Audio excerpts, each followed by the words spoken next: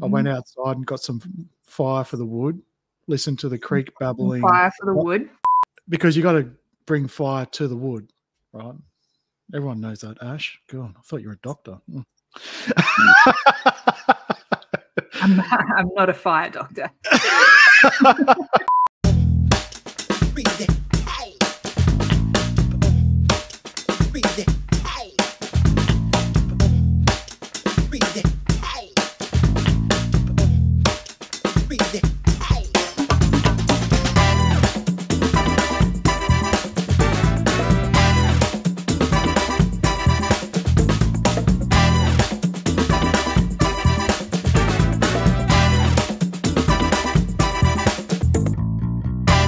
Hello, everyone. I am Dr. Ashleigh Moreland, and I'm joined today by David Masterton. And you are watching the Remind podcast, or listening to the Remind podcast, where we combine neuroscience, spirituality, and personal development to help you heal your deepest wounds and transform your life. Today's episode 18, we are going to be talking all things self-sabotage, how to show up when every cell of our body is trying to make us not show up, trying to keep us safe. So, Dave, this is super relevant for us today. I'm going to hand over to you so that you can give us a little bit of context about how this topic came about. Well, thank you, Ash. Lovely to be here. Or maybe it's not lovely to be here because, quite frankly, today I'm not feeling like I want to be recording. So what a day to be talking about this topic. Yeah, I guess last night, this morning, just not feeling the vibe, feeling very retreated, I think is probably the best word. And when it came to do the recording today, I had a list of things that I could only say would have been things I would have wanted to do just to maybe distract myself from the way I'm feeling. So, yeah, it's going to be an interesting sort of discussion because I'm just not feeling it today. So, guys, this is really important because one of the things that is really important to us is that we're transparent, that you see that we're human too, and dealing with our human stuff as it comes up, hopefully is really empowering and really encouraging for you. So something that I really love is that I know how much you love doing this show, Dave. I know how much you get out of it. I really love doing it with you. I really love all of it. And I know you do too, which is why it's really interesting that when these things come up for us, our nervous system or our mind is actually trying to sabotage the things that we love, the things that are important to us, the things that would progress us in our career, in our finances, in our physical health, in our mental health. It's kind of like, I know that if I did this, it would be really good for me, but I'm so stubborn. I don't want to do the thing that's good for me. I want to go and do all this other stuff that is going to help me to avoid the things that are good for me. So lots of people will be able to relate to this example. Where are you at? What in terms of, you said you've got a whole list of things that you would rather be doing otherwise. What are those list of things for you? Well, it's not I say a whole list of things. It's really going to be a couple of things. It's going to be comfort eating, binge watching, and then just trying to hang out with people to distract. Or maybe actually it'd be to hang out with people to just bitch about things that are annoying me. Yeah, that's kind of like the big top three, right?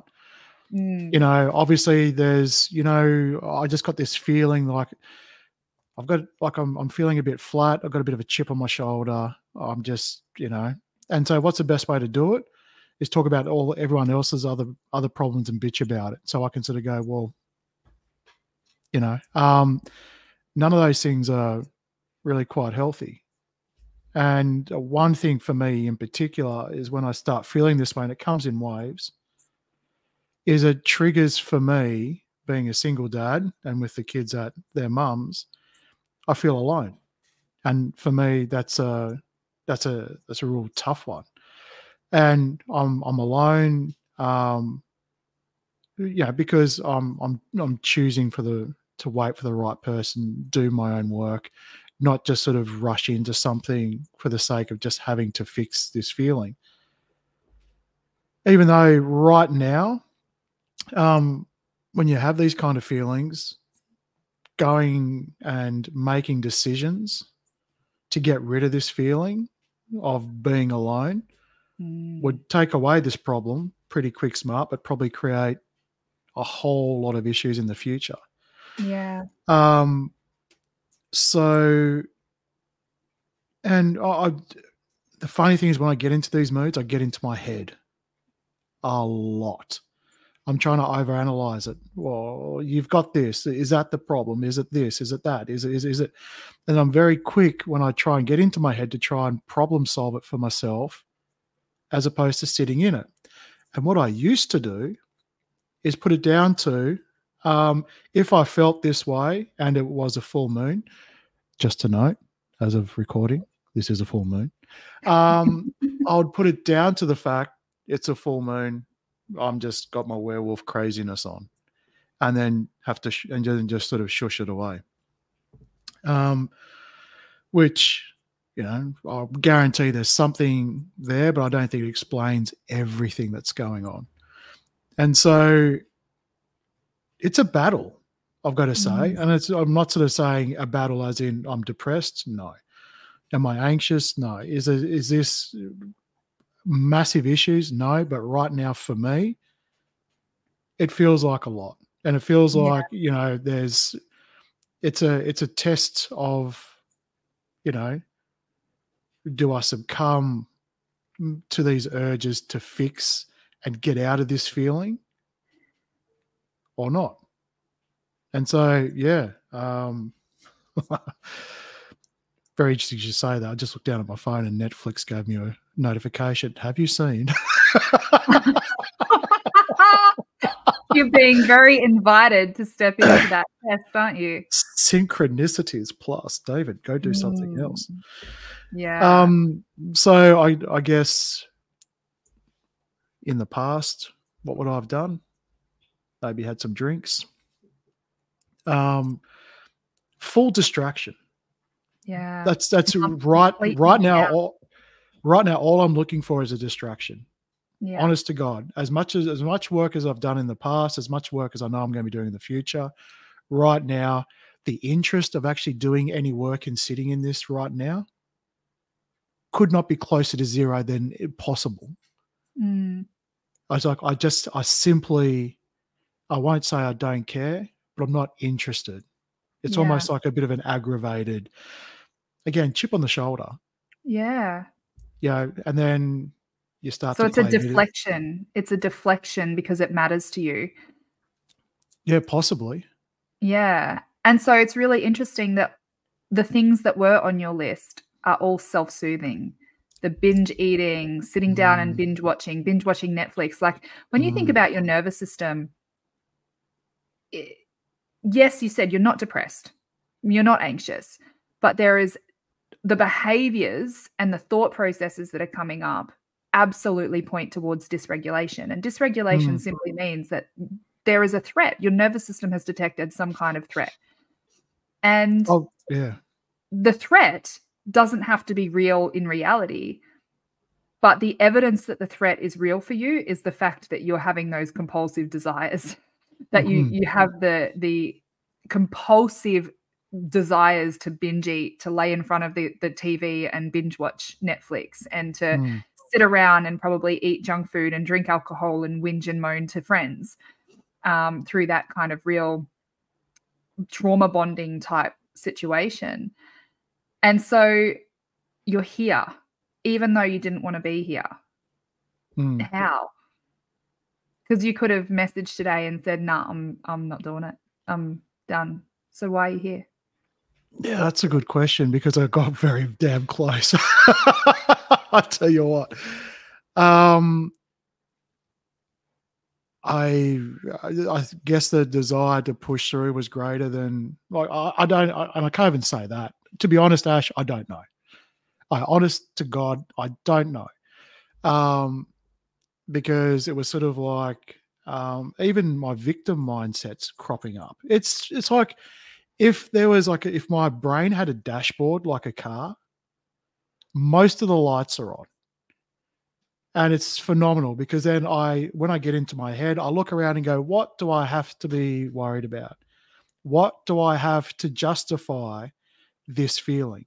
I wake up in a house that I own, right? It's mortgage, but I still own it. I'm not renting, right? So suddenly, for all the renters out there, my heart goes out to you. What do I have to worry about? That these people aren't coping on a day-to-day basis. It's a beautiful day. I then go get wood for my fireplace, which I've just put in, which has made the house feel so amazing. I'll put the fire on. I have a creek that runs down the side of my house. I'm waking up without an alarm, and I'm doing a job that I love. Like, I think to myself, what the do I have to worry about? I will beat that out later, by the way. But why am I feeling this way? And then, so why did I show up? It's okay. I guess at the end, it's sort of like, what's the worst that could happen? It was slightly more of a victim mindset, I suppose. Well, if it's going to be a shit day, I may as well just. And part of me thought, to be honest, actually, as I'm talking and processing, which is unlike me, because I feel as though I have my thoughts gathered when we come into an episode, but today you're getting very much a raw David. I thought it would actually be interesting to talk about a topic while I'm right in it, not having to feel as though I have to show up and mask it. So there it is. Taking authority over it. Doesn't feel like it at the moment. Yes, the actions is absolutely that. It doesn't feel like it though. I feel like I'm a bit more of a passenger in all of this than in complete control, if I'm brutally honest. Yeah. And that's the thing about a stress response, right? It's like touching a hot stove. You don't get a say in whether or not your hand withdraws. If you remove 1 foot from the ground and you stand on one leg, you don't get a say in what muscles recruit in what order to redistribute your body weight so you don't topple over. You are a passenger in those reflexive things.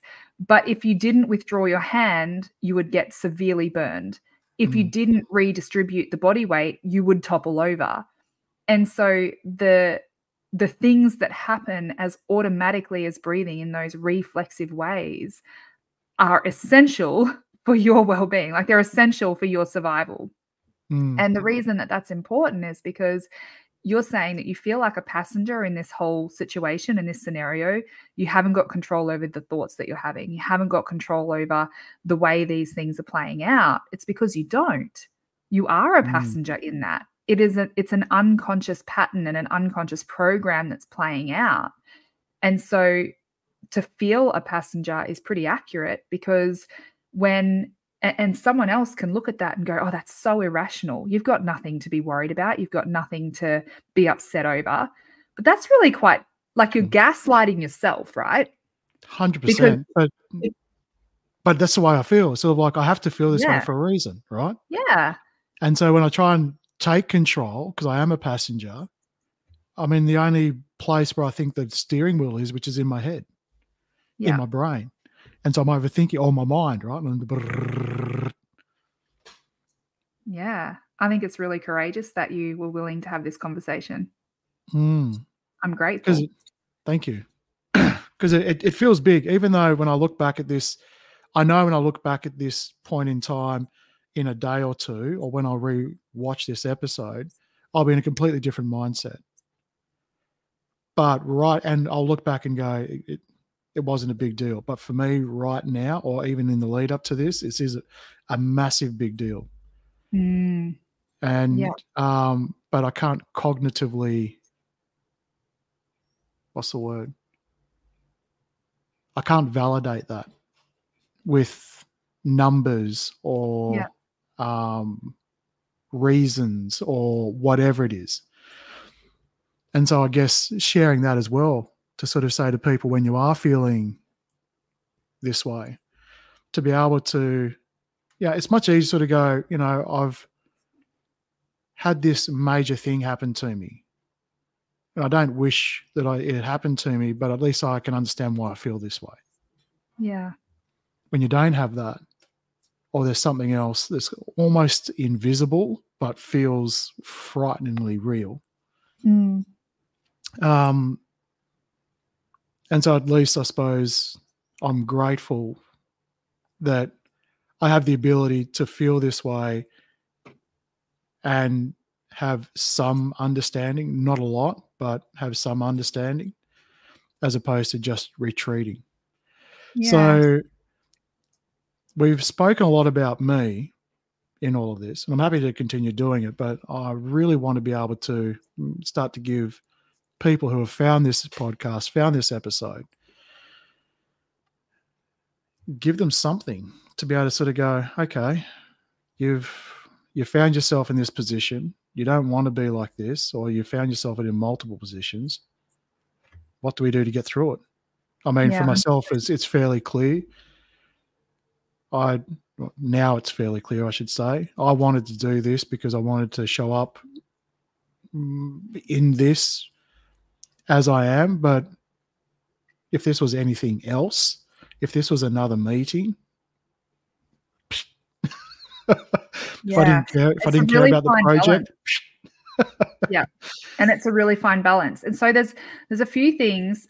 One thing I wanted to ask is, have you always had an agreement that you can only accept things that you can make sense of? Agreement, no. Way of life, yes.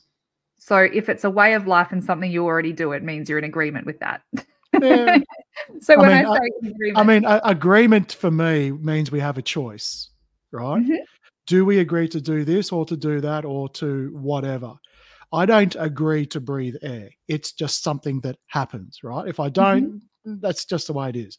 I didn't necessarily agree to have day come after night, or does night come after day, or does the sun follow the earth, or does the earth follow the sun? Like, these things are not agreements. These are just, their acceptance, or it's just the way life was. So to me, and I do agree with your statement of agreement, but I'm coming at it from, I've never known any better in my life. 100%. And it's a complete unconscious agreement. I wholeheartedly agree with you.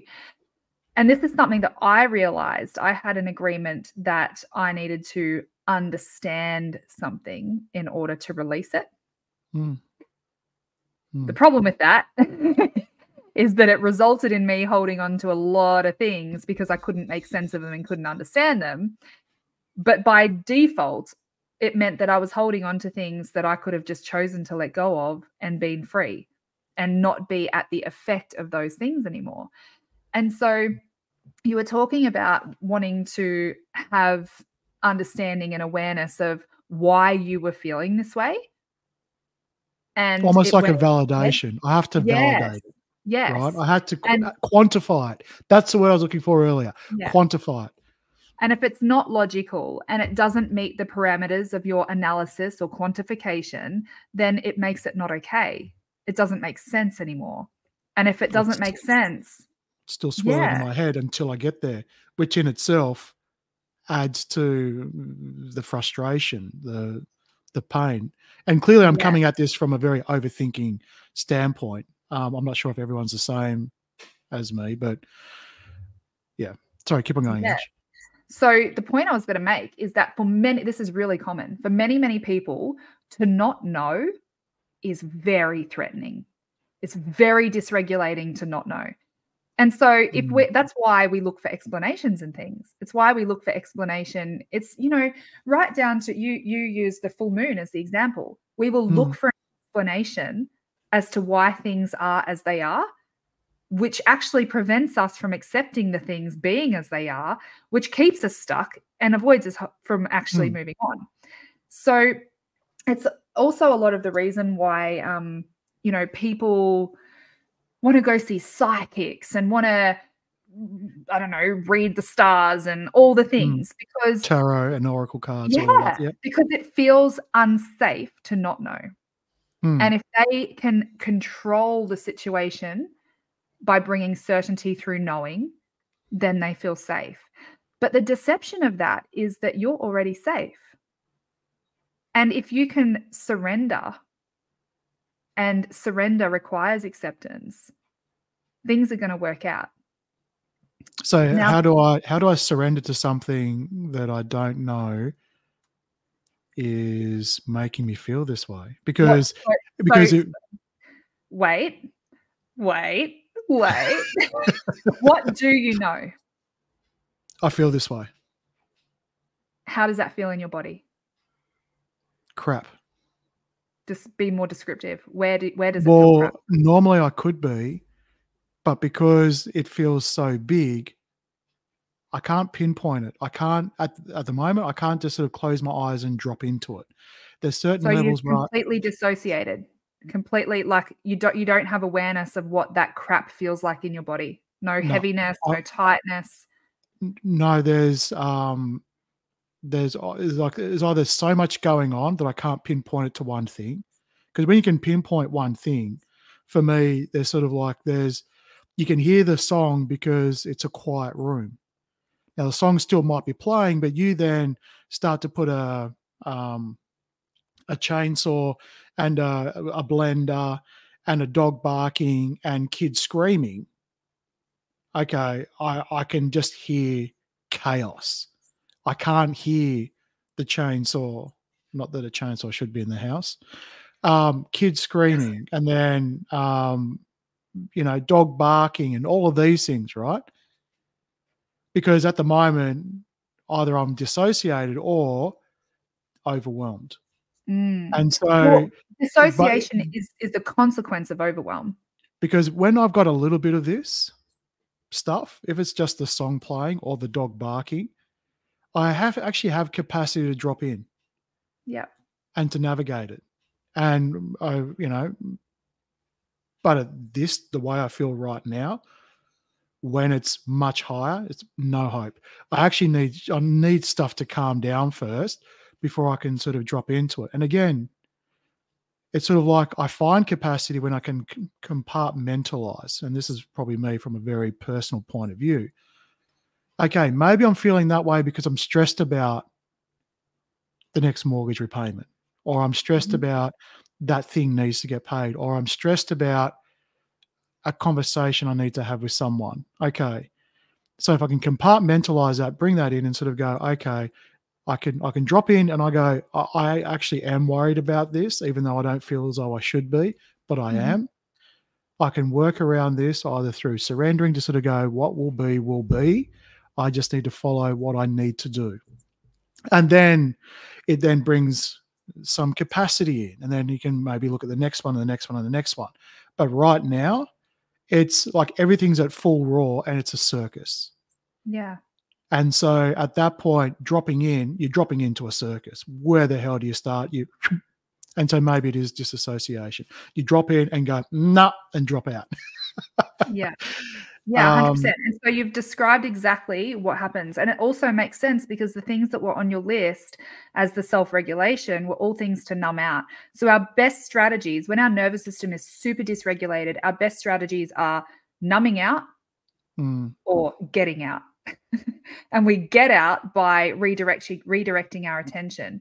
Now, if you were regulated, or even if you were dysregulated but had guidance and support, the example that you gave was the blender and the music and the dog and all the things, the chainsaw. Don't forget the chainsaw. That's very important. Chainsaw inside, very important. We have, through attentional capacity, attentional focus, we can shift our attention.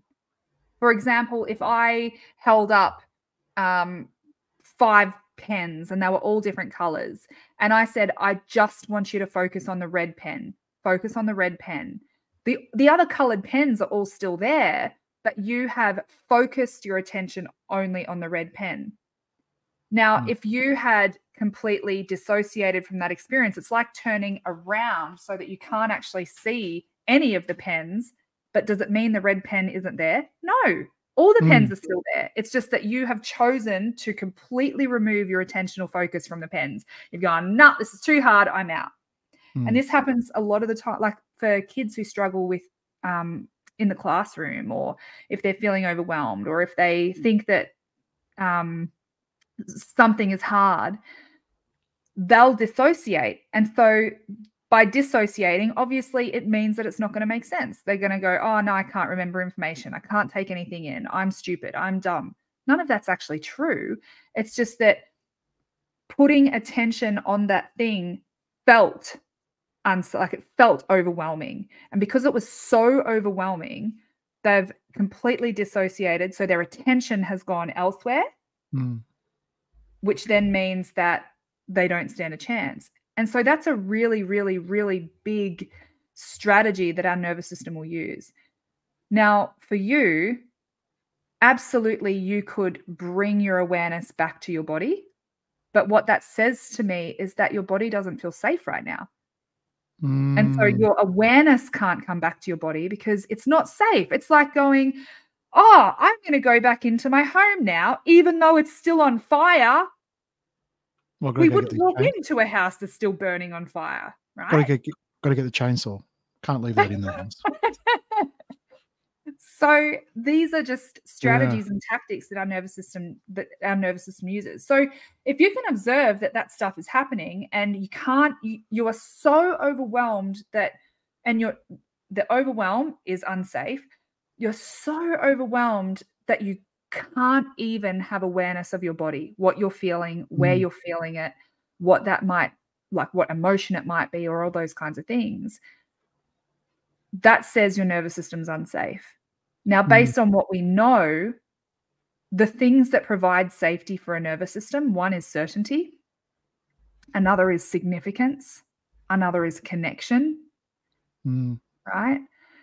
So if you've got certainty, if you have a group of friends who, without fail, if you go and say, hey, you want to get on the drinks and eat some pizza and talk smack about life, that is a pattern. It's predictable. You know they'll be there. You'll know that you'll get significance out of it because you get to whinge and moan. You know you get connection because your people show up. And so all of those things are just a strategy that you are unconsciously using to meet the needs of your nervous system to bring you back to safety. You're self-regulating the only way that your nervous system knew how. Except, what does this podcast give you? It gives you significance. You're literally the show. Yeah. What do you get from me? Connection. True. So you're getting significance. You're getting connection. You're getting certainty. Because the certainty was, you show up. We're going to record today. We're going to have this conversation. And you're going to be okay at the end of it. So there are healthy ways that we can meet the needs of our nervous system. Now, when it comes to certainty, one of the most powerful, I do this for myself. I had to do this morning. I've been feeling extremely overwhelmed myself because of business stuff going on in the background. And I knew that I had a whole day ahead of me today. I had Rise and Thrive, recording this podcast. It's a really big day. And I knew that if I didn't take the time and space to bring certainty to my nervous system then and there, I would be dysregulated throughout the whole day and probably exacerbate. I'd be exhausted. I would crash tonight. So I laid down on my bed and my husband was with me and I said, I need you to hold me. And I said, I'm going to start talking out loud and it's going to sound really weird. You can listen or don't listen, but this is what I need to do. And I laid there while he held me. So that was significance and connection. And then I asked myself the question, I asked God, what does God want me to know to bring me safety right now?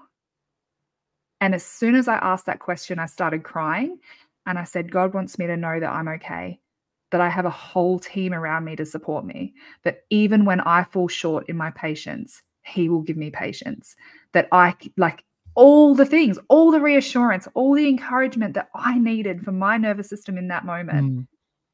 Because I could sense the dysregulation. I was rushing this morning. I was rushing my kids to school. I felt pressed for time. I was moving quickly and erratically. I was really flighty. My heart was racing. And I knew, and I also take these deep breaths, like, And when I do that a lot, I know that that's me trying to self-regulate. It's an unconscious thing that I do to self-regulate. And all those things were the things that I needed to know, even though I didn't really know why I was dysregulated in the first place. Nothing had happened this morning. It was a full moon. That's okay. There was all this stuff going on in the background. So here's the thing. From my own experience and working with clients, these are the biggest things that could result in this. The first one is change. Is there a lot of change going on in your life or in the world around you? It doesn't even have to be in your own life. And probably you're not sort of saying massive change. It could be like a whole number of little changes. It could be lots of little changes. Like, for instance, I, at the start of last year, had 2 weeks where I was just a self-sabotaging train wreck. And I got to the point where I was like, what on earth is going on? And I said to Steve, I just need to go and be on my own. Please don't come in. I'll come out when I'm ready. And I sat down with a pen and paper and I just journaled. I just wrote every single thing that came out, like automatic writing. And what it turned out to be was that I was anticipating all of these big changes. My youngest child was starting school for the first time. My kids were changing school and I had fears whether they would even be okay. Would it go well? Would they not like it? Would my son cope? Will their teachers be nice? Will they make friends? I had all this stuff. We were preparing to get married. So I had all these fears coming up around that. You know, will it go well? Will we be okay living together? All this stuff. I can't even remember the other things, but really, it was a whole culmination of little things. Now, all those changes were actually great. It was exciting that we were getting married. It was awesome that my girl was starting school. It was awesome that we were moving house and that we had bought our own house. All those things were positive things, but very dysregulating for my nervous system because with each of those things came fear. Well, so like you were saying, there's like the top three. The first one you're talking about is certainty. When there's change, it mucks around with your certainty. 100%. Because I couldn't possibly have certainty that my kids would make friends. I couldn't possibly have certainty that they would come home from school and go, we love it. I couldn't possibly have certainty that our marriage was going to be blissful or that, you know, I didn't have certainty around anything. And so I was like left out to dry, feeling really, really dysregulated. So there's that. The next one, if it's not that there's lots of change happening, the next one for me is that I have a big opportunity. So there's potential for me to step into something so much bigger. So I'm stepping out of my comfort zone into something that is unfamiliar, even though it has the potential to be massive. So to give you an example, I launched a membership program. Now, when it comes to having conversations with people, offering them my services, I have no fear of rejection whatsoever because I know that I know my services, they're familiar to me. I know what the offer looks like. I know the value people get. I know all those things. They're certain for me, so it's safe. And I know that if someone says no, it's not because I'm terrible, the service offering's terrible, that I have certainty around it. But when I had to contact people and offer them this new membership, I was massively dysregulated. And I was dysregulated, I realized, because of fear of rejection. Now, the fear of rejection that was coming up had nothing to do with me. It had to do with the fact that there was no certainty because it was a new membership program. I didn't have certainty on what that would look like, how that would go, how people would receive it. Is what I'm asking for in terms of investment fair? Is it too much? Is it not enough? There was a lot of uncertainty. And so that was really dysregulating. So change, really scary. What was the one I just spoke about? Fear of rejection for you. No. So it's actually stepping into a new area of growth. Yeah, Feels which really scary. I think it sort of still falls under the uncertainty, right? Yeah. Look, every option comes back to uncertainty. Yeah, because I think the big three that you talked about was uncertainty, significance, and connection. And so you've covered certainty, significance, and connections, or the lack of. Yeah, and so if you're to feel highly regulated, if I was certain about everything in my life, if I had significance, which you can get like the last two, significance and connection, when you're in the right relationship, I believe you can nail both of those instantly, right? Because in the right relationship, you'll have connection and you'll feel significant. In the wrong connection or in the wrong relationship, yes, you'll have connection, but it'll mean nothing. So I don't think everyone sort of say I can only be regulated when I'm on YouTube. I don't think everyone's looking for that kind of significance. Mm-hmm. They want to be sort of recognized and seen in the work that they do. Yes. But yeah, for me, that sort of big piece of connection and significance, like I'm significant to my kids, I'm significant to my family, I'm significant to this show, and I'm significant to my friends. But I think even as I'm talking about it now, that significance happens regardless, and everyone's significant in their own way to people, whether you realize it or not. 100%. This is not. But knowing I have that significance right now doesn't mean anything. No. It doesn't help. It doesn't help because it's sort of like, I've got it, great. No, because it's not about something you have. It's about something that your nervous system's intrinsically trying to chase. So this is what I'm trying to figure out, right? As I'm feeling this way, because this is a problem solver within me. Yes, I'm happy to sit in it begrudgingly.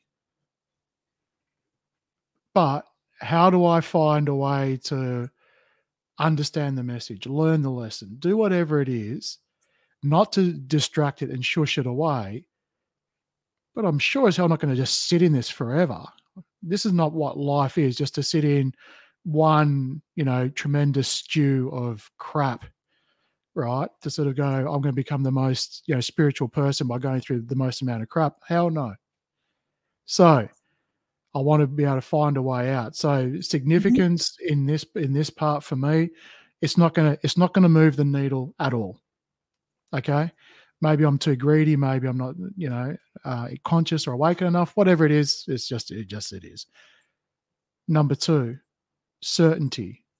Well, today I'm certain of what I feel. I have control over everything. I have my own house, my own agenda, all of these things. I have bills that will be covered.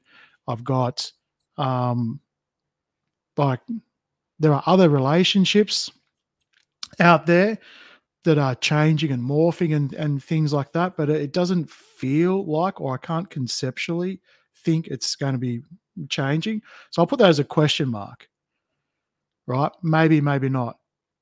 But what all of this is doing is to know what would soothe all of this without a doubt would be connection. 100%. Okay. And, and again, being a single dad, obviously I'm yearning a certain type of connection. And so it's not, I've got amazing friends. I really do. Massive shout out to both Bruno and Jackie and Bruno. They're my two most favorite adults in the whole world. Outside of this podcast, of course, Ash. So, Ash. But you know what I mean? So outside of it, because you're an amazing, amazing friend and amazing person as well.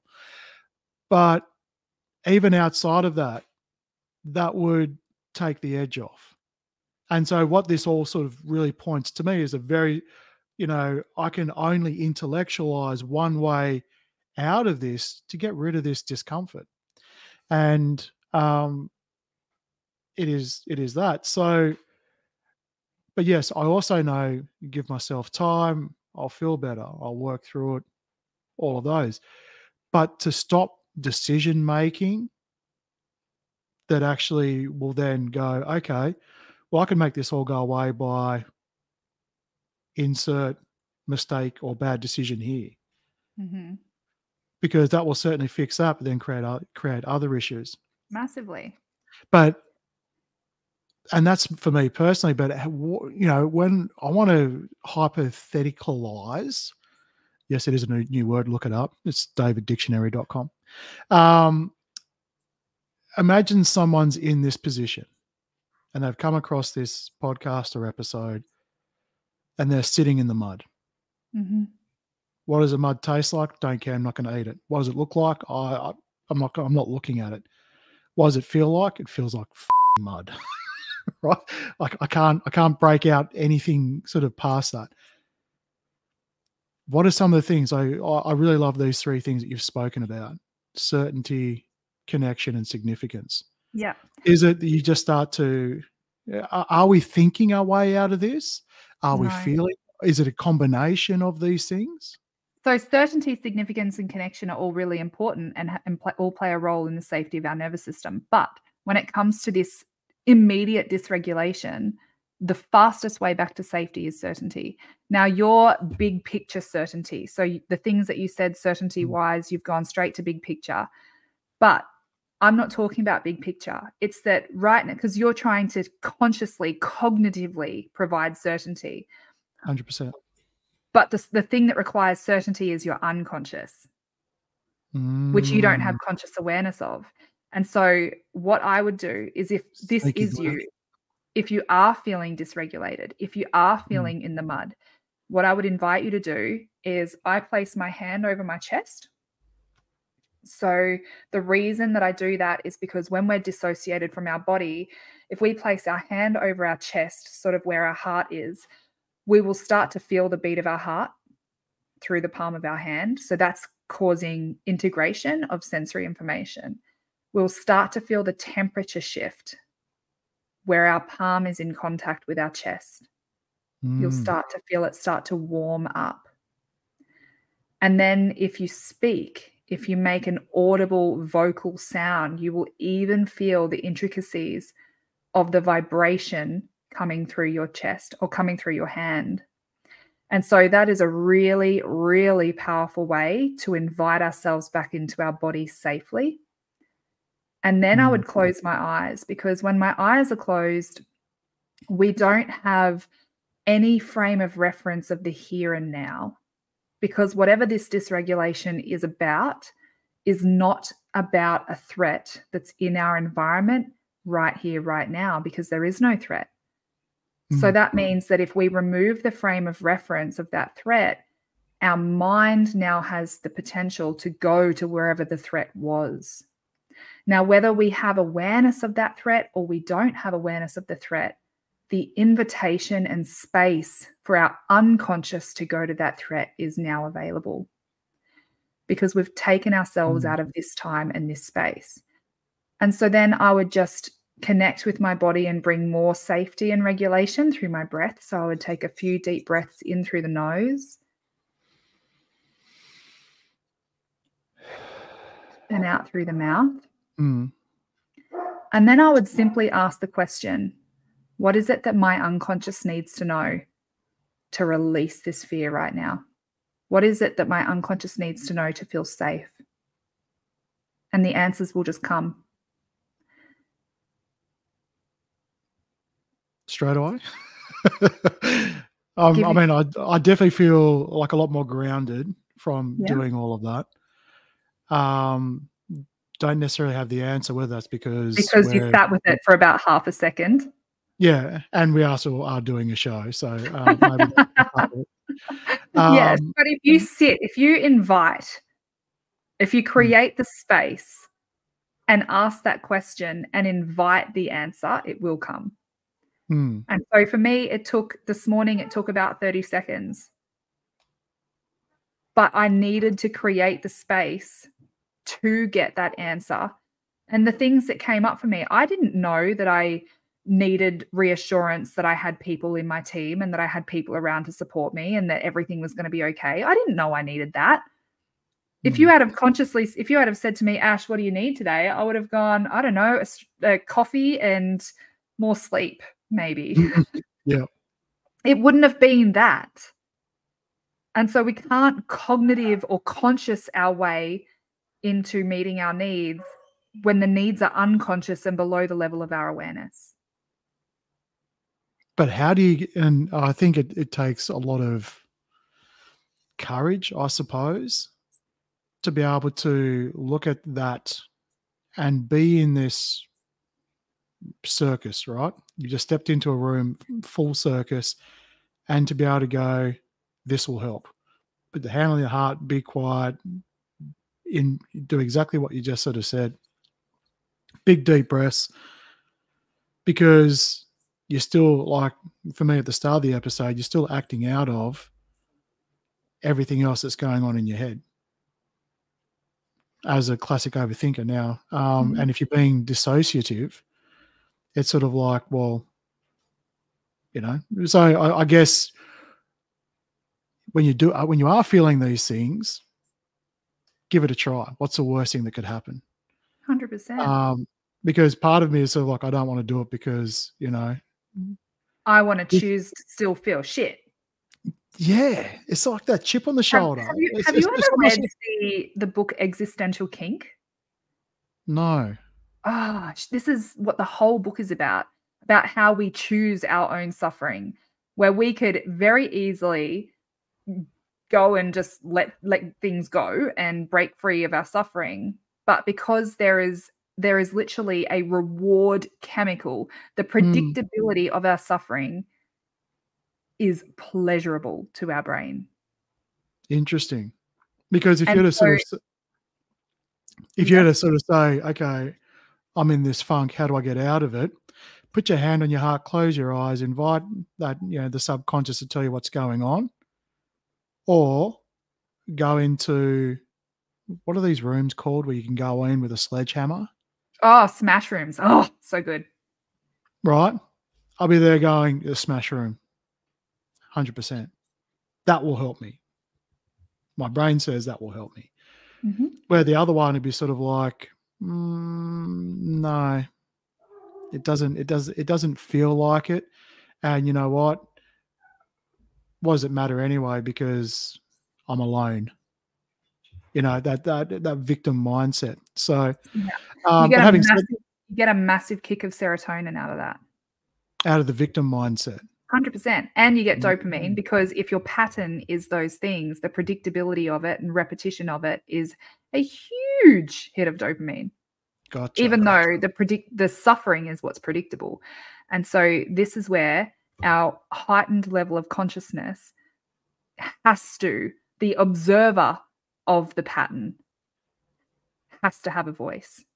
And so you observed yourself in this pattern. You observed the compulsive desires to just throw a grenade and blow it up today. Yep. And yet you didn't. The desires were still there. The dysregulation was still there. But the observer of that dysregulation and the observer of those compulsions chose otherwise from a higher level of consciousness, which is massive in terms of your growth. And for those that are into astrology around us, know that I'm a double fire in my top 3, which means when I light something, I light it to burn it down. So the grenades are normally quite big that I carry around. So thank you, Ash. You're so welcome. So, has that been insightful? It has been. Like I'm feeling a lot more relaxed. Feeling a bit better about it. Glad that I did it. Because I also know the flip side of cancelling today, there would have been things, there would have been consequences. We would have had to have done this at some stage. Would have put more time pressure on the both of us.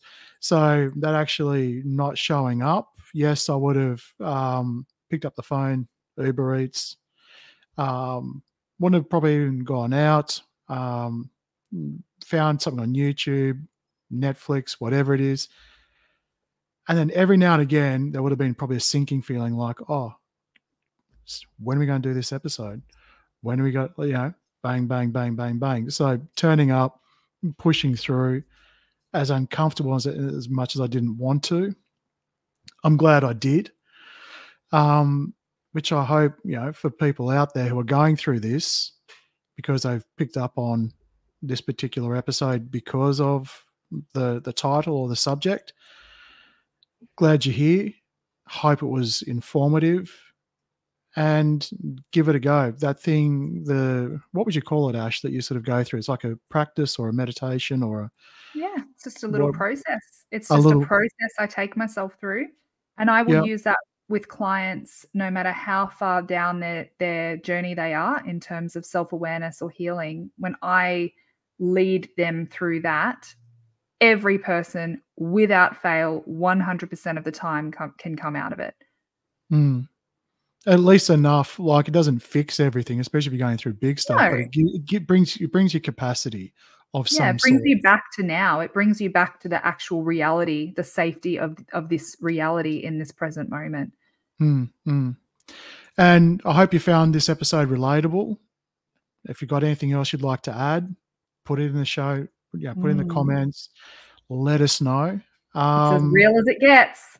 Absolutely. And let us know if you want a bit more of us showing up in these different moods. I'll be interested to see, especially when I'll re-watch or re-listen to this, if there's much of a difference. But anything else you want to add before we wrap up, Ash? No, just know that your nervous system's always trying to work for your good. Know that if you are dysregulated, it's because your nervous system is perceiving a threat, and that perception is real, even if it's not real in reality. And so be gentle with yourself, nurture yourself, love yourself enough to be present with yourself and actually give yourself the space to ask the questions, turn towards it. If you run away from it, it's still going to be there. It's going to come right back with you. It's going to chase after you. I promise you. You can't outrun it. If you numb it out, it's still going to be there. So turn towards it lovingly and safely. Well said, Ash. And on that note, we'll catch you next week, guys. Thank you very much. Bye-bye. Bye.